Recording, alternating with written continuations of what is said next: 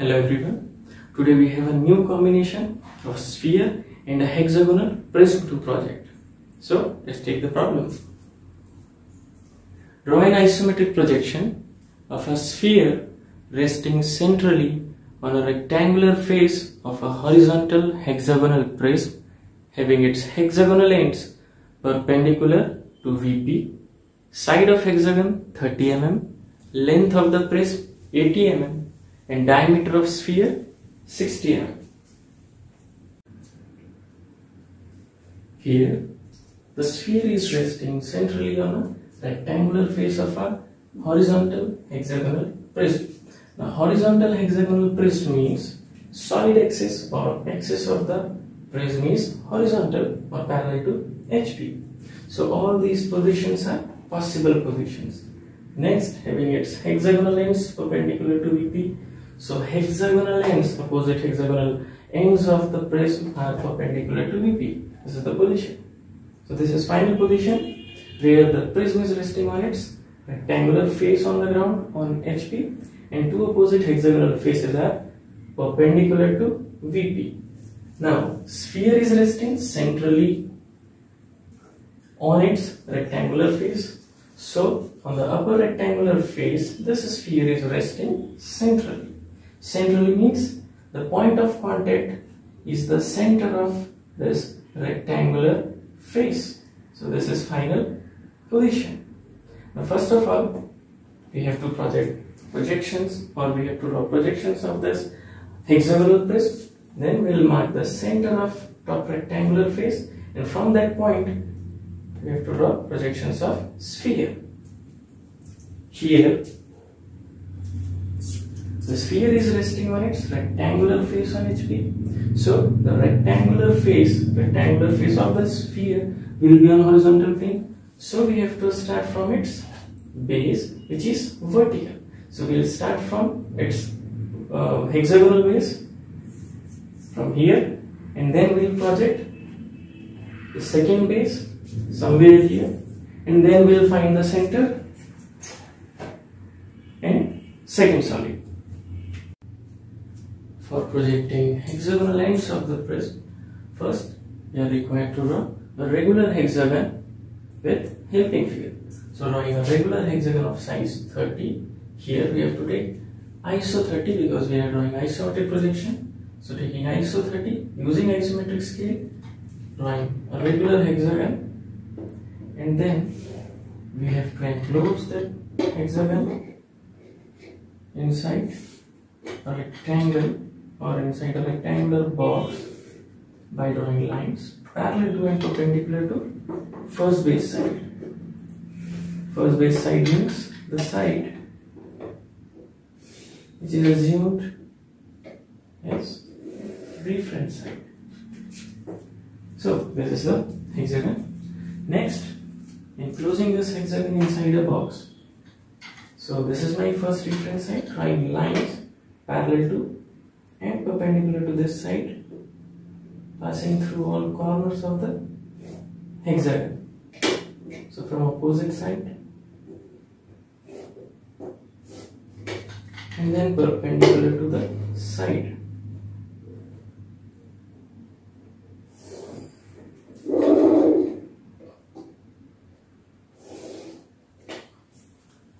Okay, next dimensioning.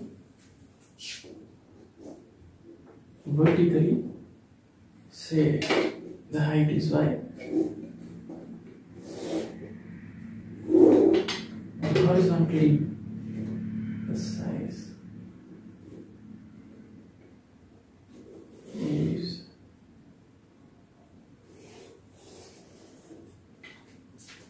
okay 6. So this is x. This one is y, and the size of hexagon, the side of the hexagon is 30.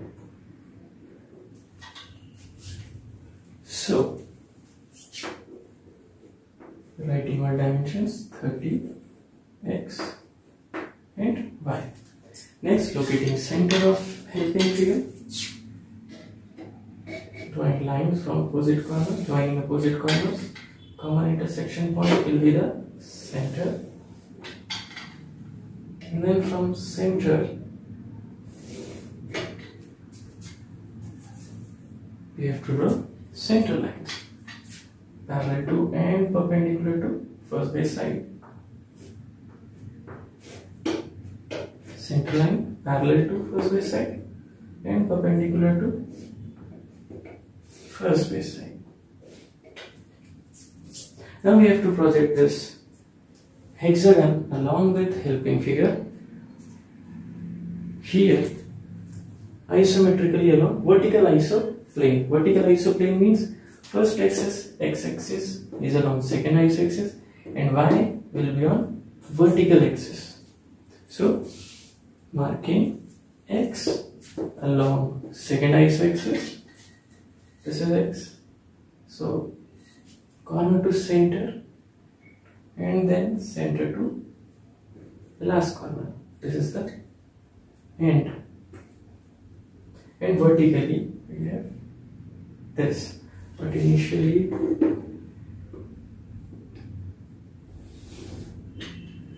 we have to have vertical axis, so this is the center line and from center line to the top corner. Now from these 2 points, drawing lines parallel to second and third isoaxis. This is third isoaxis. So from this point parallel to third isoaxis, and then from this point line parallel to second isoaxis. So this is the projection of helping box. Next, drawing lines from all corners of helping box parallel to first isoaxis for generators. So from the second corner, drawing line parallel to first isoaxis.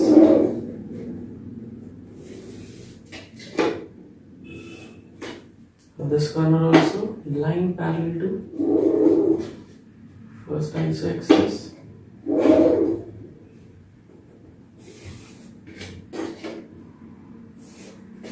And from the last corner, again line parallel to this target.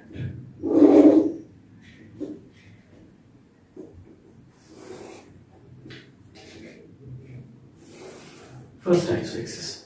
Now along these lines, we have to mark limits of AT, ISO AT, because we are drawing isometric projection. Again, you have to use isometric scale.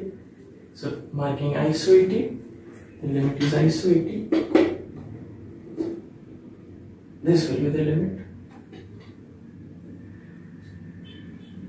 So from corner, this is the limit, and then okay.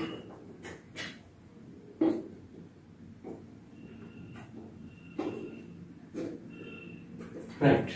Now joining all corners, we get helping figure for hexagonal base on rear side. Right. Next, marking all corners of the hexagon, starting from first base and then on second base. Say this is first corner, and points are A, B, C, D, E, and F. So from the first corner, this is the distance for A. This is the distance which we have to mark here. A, then A to B, A to B along same line, and from corner to C will be our midpoint. Then from corner to D, this is D, D to E, and then corner to F, right. Again we have to repeat the process for second base, starting from this corner, this is D, D to E, E, D, C from this corner, C, corner to B, B to A, B to A, and last corner to F, corner to F, corner to F. Okay. Here we know that the sphere is resting centrally on the rectangular face, top rectangular face of the hexagonal prism. This is the rectangular face where the sphere is resting. So first of all, drawing lines for the top rectangular face and then marking the center of this rectangular face. Now for marking center, you have to bisect these two sides or bisect all four sides. You get the center. So this is the point. Drawing lines from midpoints from this point to this point also.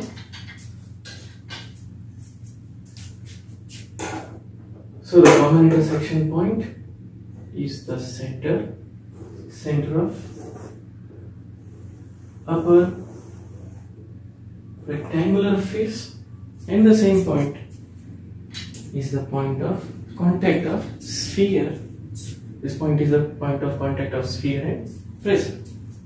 Now for the projection of sphere, we know that from the point of contact, first step is we have to draw a line perpendicular to the base or parallel to third isoaxis for a length of 30, iso 30, for a length of 30 because the radius here is 30. So from this point, drawing line parallel to third isoaxis and length is iso 30 and vertically.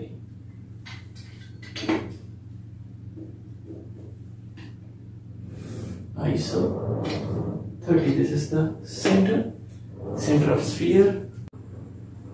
Now for sphere, we know that the final projection of sphere will be a circle of true radius means true 30, from the point which is the center, which is the projected center of the sphere. This is the point from where we are required to draw the circle of true radius, true 30, and the circle is final projection of the sphere. So using dark pencil directly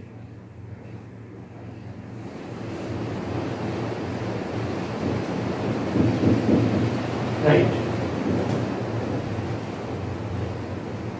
So this is the center of sphere and final projection of sphere, which is resting centrally on the top of horizontal hexagonal prism. Here again I am repeating this sphere is resting centrally on top rectangular face. So first of all we have to find the center of the top rectangular plane. So by bisecting this side and this side, and by bisecting these two sides and drawing lines parallel to first and second side, we'll get the center, which is the point of contact of sphere and prism. Then from this point, draw a line parallel to third vertical isoaxis for a length of radius, iso radius. So the length here is iso 30, and from the center, from this point, draw a circle of true radius, true 30. This is final answer. Now showing all visible generators and sides of the hexagon. These are visible sides, visible generators of the hexagon. And please use dark pencil for final outline. Now here, this side is visible from this point to this point. This is visible generator. Again from the corner, from this corner, this side is visible. And from these two corners, this generator is a visible generator. And this is final projection of the combination. Last dimensioning. From these two ends, draw lines parallel to first iso-axis.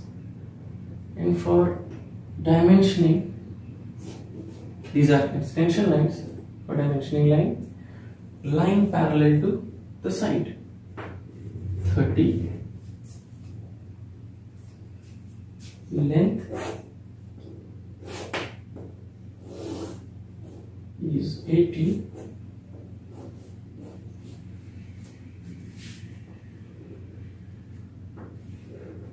And diameter of sphere is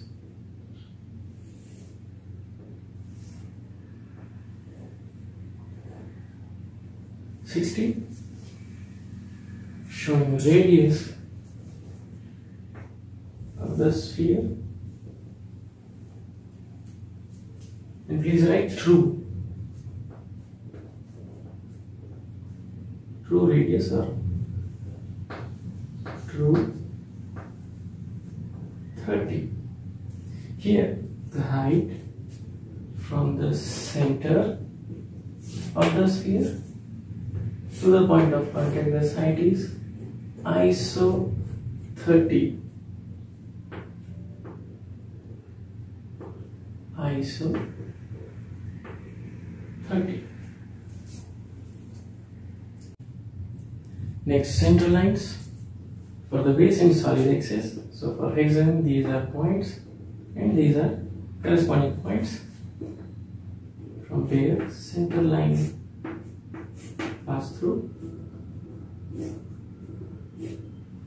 First center line, second center line for the first base, second set. These are points, midpoint.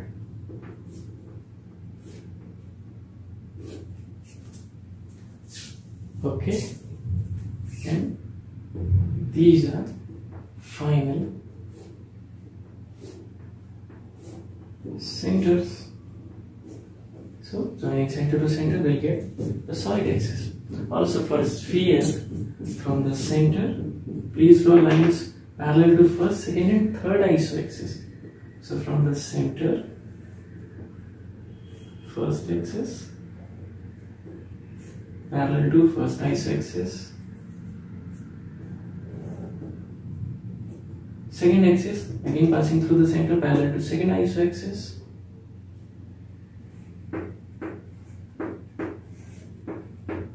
and third axis, parallel to third iso-axis or vertical axis. Right, and last, direction of viewing or direction of observation, preferably along second iso-axis and from the midpoint. So this is the final direction. Last, we have to write headings for helping figure and for final answer. So please write headings of these figures in single stroke letter writing, preferably for height of 5 mm, helping figure,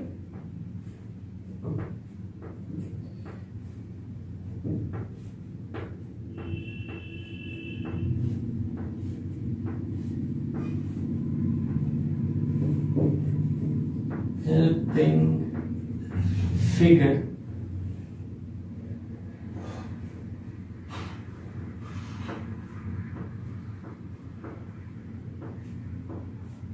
and isometric projection.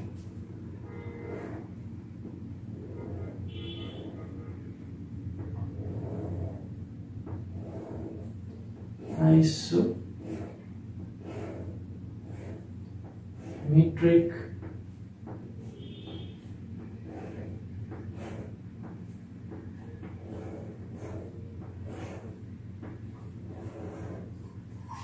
projection.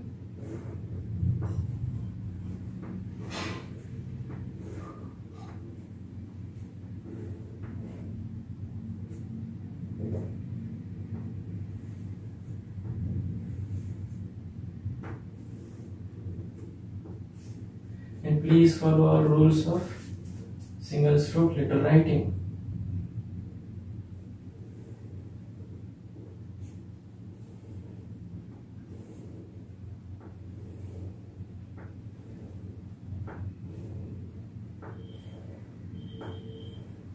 Okay.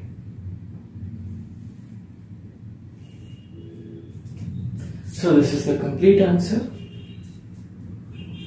Now I request you to please draw this problem, indicate direction of observation, do all dimensioning, helping figure, write headings of helping figure in isometric projection, and if you face any problem, write your comments, doubts and suggestions in the comment section. Thank you.